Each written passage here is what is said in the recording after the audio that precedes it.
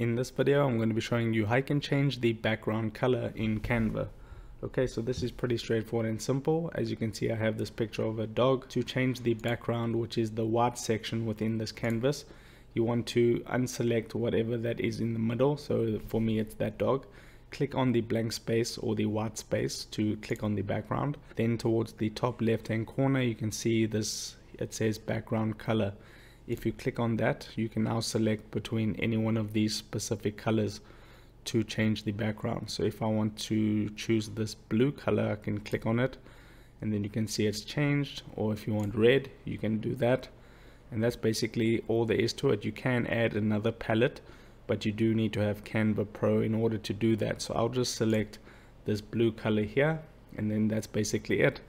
So if this video helped you out, don't forget to drop a like onto it and subscribe for more, and I'll see you in the next video. Take care.